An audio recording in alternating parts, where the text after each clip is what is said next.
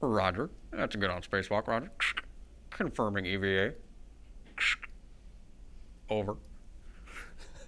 Oh, I think I may have broken the illusion there for a second. In honor of today's historic spacewalk, where NASA had a spacewalk with all female astronauts, which is great in terms of visibility and diversity, and we probably should have done it 50 years ago. In honor of that, I decided to do a quick calculation. How far have people actually walked in space? And I want to consider this kind of weird math because when you consider astronauts moving, usually when they're doing an EVA, extravehicular activity, when they're outside of some kind of atmosphere, some kind of ship, that's what defines an EVA.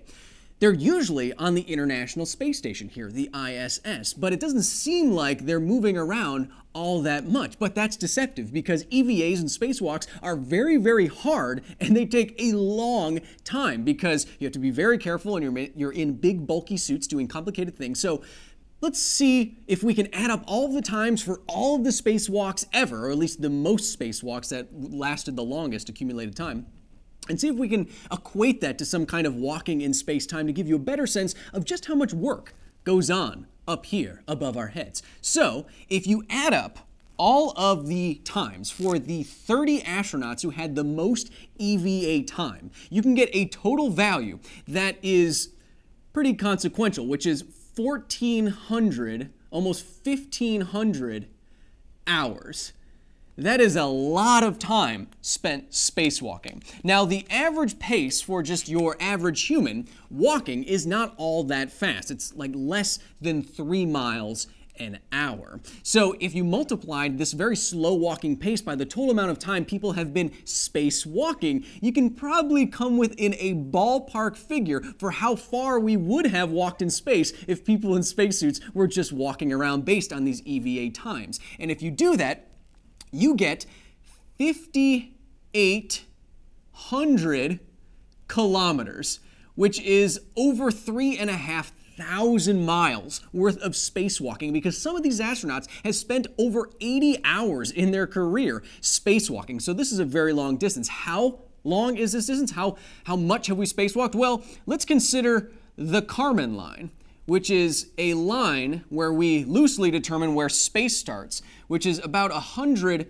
kilometers up above the Earth's surface. This is where there is less atmosphere than not, where most of the Earth's atmosphere is below, rather. So comparing these two values, you can see that we have spacewalked, according to our very general calculations. If we were really spacewalking, we could walk to space and back a full 58 times in the amount of spacewalking distance that we've actually accomplished. So, while it seems like not much work is happening up on the ISS when they're just floating around and it doesn't look like they're moving all that much, we spent a lot of time working on our space stuff. So much so that if we were actually spacewalking, we could walk to space and back with our own little Pete's 58, nearly 60 times. And I think that's amazing. Hello, and welcome to another edition of Because Science Live, the live version of the Because Science channel, where I take all of your comments, questions, and corrections and weird comments about my hair and face, and I try to address them off the top of my head, woo, live. I don't know what's going to happen. Look, I'm not a working scientist.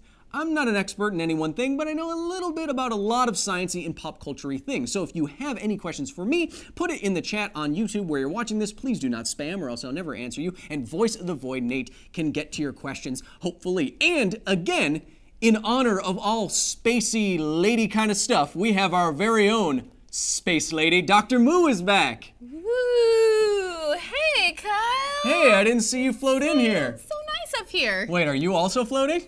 Yeah. Oh, not okay. anymore. Now the gravity's been turned on. So right. I'm so happy at the sci-fi technology that figures that out. Nate, what do we got? First question's from Sam Average Man. The average man. How large is our moon compared to the rest of the moons in our solar system? And how much larger would it have to be considered a planet? Wow. How big is our moon, Moo? Well, I don't know the number off the top of our head, but with respect to all the other planets in our solar system, it's actually quite small and weird and irregular. If you look at the moons that are farther out in the outer planets, they are quite large. The Titans, the rocky bodies, the icy moons, they're quite large. But yeah, I don't know the number off the top of my head. Do you know the number off the top of your head, smart man, Kyle? Is it 10 to the 22 kilograms, I believe, is the mass of the moon? So it's much smaller. It's orders of magnitude smaller than the Earth. So it's very small. I don't know what it is compared to the other moons in our system. How much more mass would it need in order to overcome internal forces and become more spherical and clear its orbit of other stuff, which is what we use the IAU, International Astronomical Union, uses to define what a planet is. The reason why Pluto is not a planet is because it's not as spherical as it could be if it had more mass, and it hasn't cleared out its orbit of other bodies, which planets usually do with their gravity, either attracting them or hitting them or flinging them out of the system or whatever. So the moon would need, like we said, orders of magnitude more mass, 10 times heavier, 100 times heavier. I don't know the exact value, but much heavier, to answer your question, generally. And if you want to put it in the chat, I believe it's some value times 10 to the 22 kilograms is the mass of the moon. 7.35 to the 22. Oh.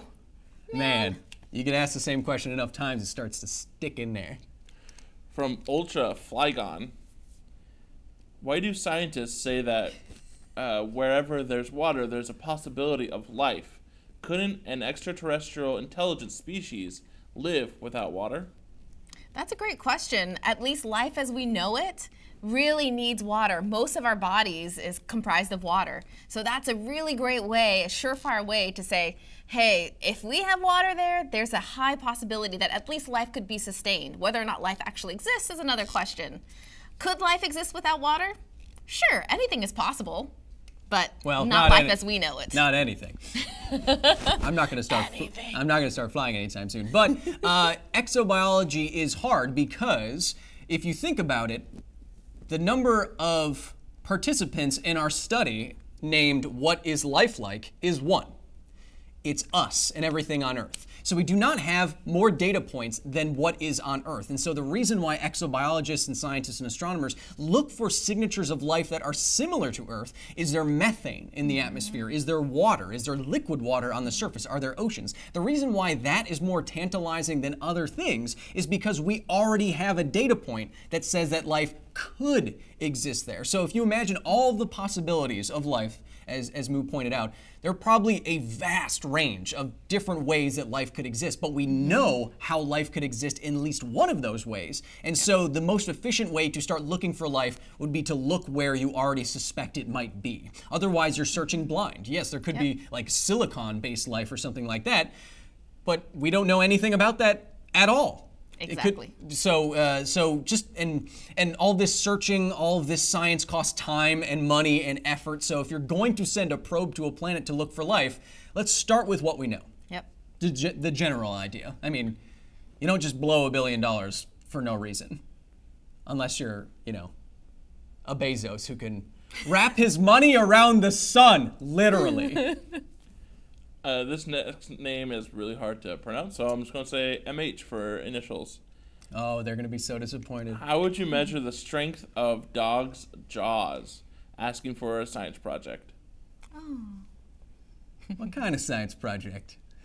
So measuring the strength of the bite of animals, bite force, could be pretty straightforward. What you would want to get is something called a force gauge, and you can just dress it up in a way that won't damage the animal and won't damage the instrument, and then you can induce the animal to bite down on that instrument. We do the same thing with like crocodiles and sharks and what have you. You can also estimate biting forces and values from data about skulls and muscles. It's obviously better just to get the raw experimental data from something like a force gauge, which I believe you can buy online for not too expensive if you're looking to do a project on it.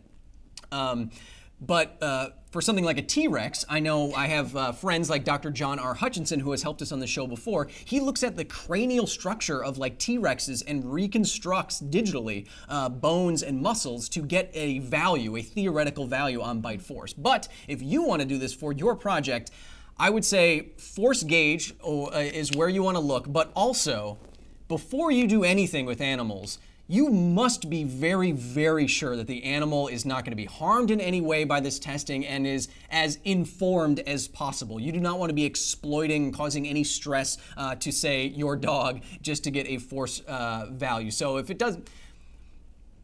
Look, I'm not suggesting anything, but, you know, it might be easy enough for a school project to cut open its favorite toy a little bit and insert the force gauge there and then just play a little bit of fetch or a tug of war with your animal, and you might be able to get a decent force rating there. I wouldn't try to force an animal to do anything. We still have to be ethical, even if dogs don't have themselves ethics.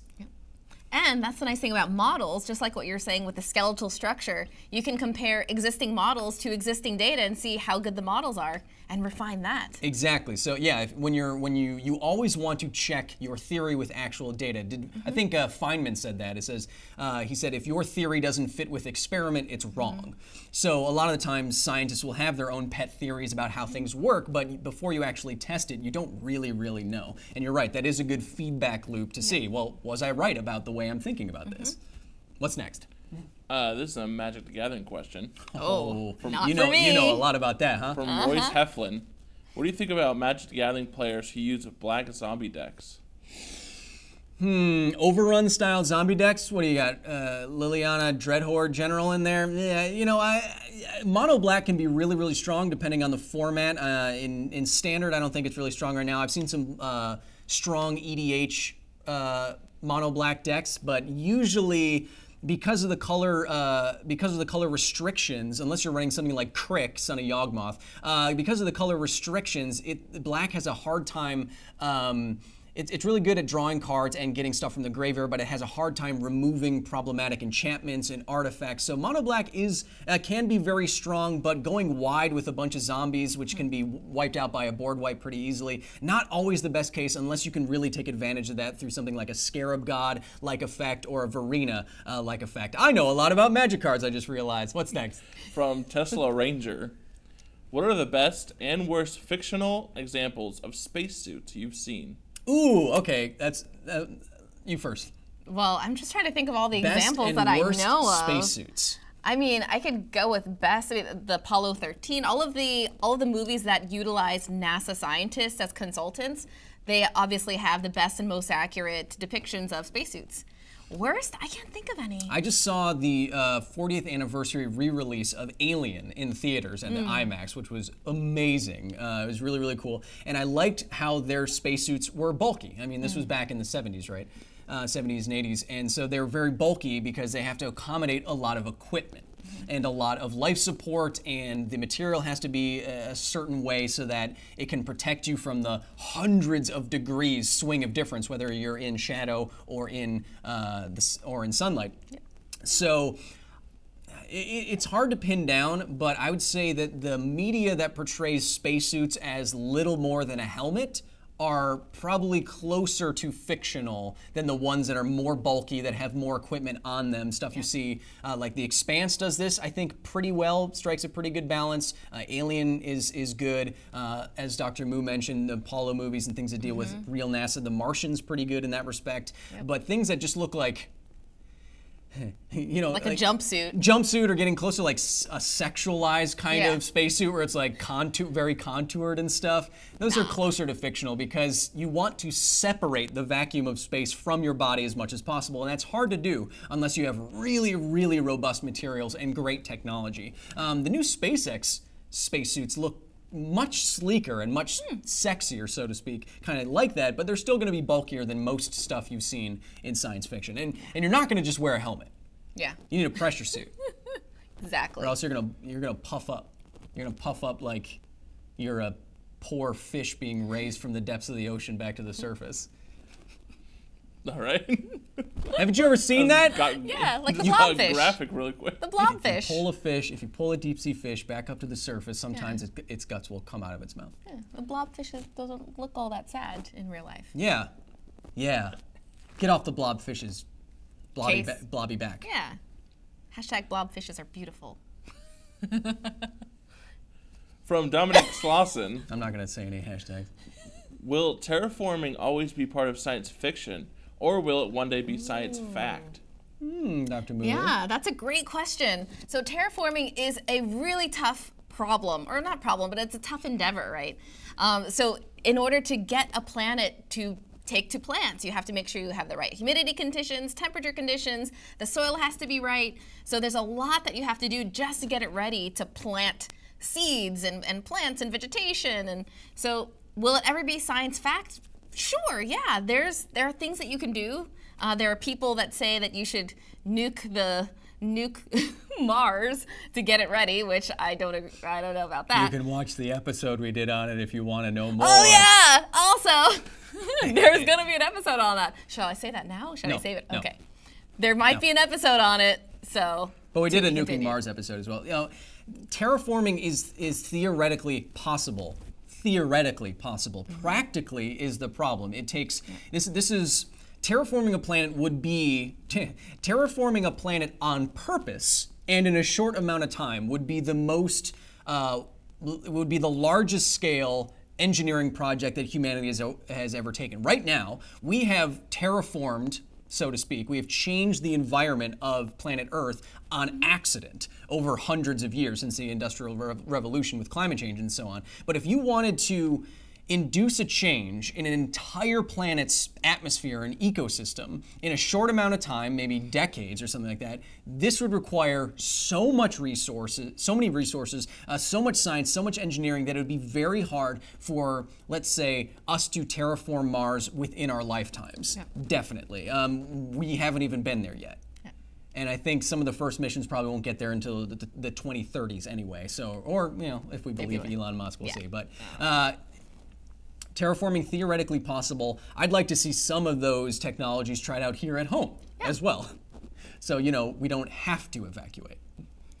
One more question. One more very fast. From Twilight Lupine Silva. If space is cold, what does your blood boil in your body without a spacesuit? Ooh, that's a good question. I don't know, do you want to take this one? I don't know why your blood would boil. Your blood boils because when you remove the outside pressure pushing down against your body, which is 14.7 pounds per square inch right now if you're on Earth. I don't know where we are, but if you're on Earth, you have 14.7 pounds per square inch of atmosphere pushing on every inch of your skin right now. If you remove that, the amount of gas that your blood can hold under 14.7 psi is a certain amount of gas that can dissolve into your blood at that pressure level. If you remove all of that pressure, it's in effect like opening a soda can. What happens? They fill soda cans up at a certain pressure, and when you release that pressure, what happens? And then it starts to bubble out, because at a different pressure, the same liquid cannot hold the same amount of gas. And so when you are spaced, your blood can suddenly not hold the same amount of gas, and so some gas must necessarily dissolve out of it, bubble out of it, and your blood, in effect, then boils. This is what happens when you try to cook at higher elevations, that's right, because you are removing pressure, and therefore the liquid cannot hold as much gas, and it makes it easier to boil. So your blood boils in space because there's no pressure in space, because there's nothing in space. Thank you for watching this edition of Because Science Live. Thank you, Dr. Moo, for being here. What's happening Monday? Because space is returning.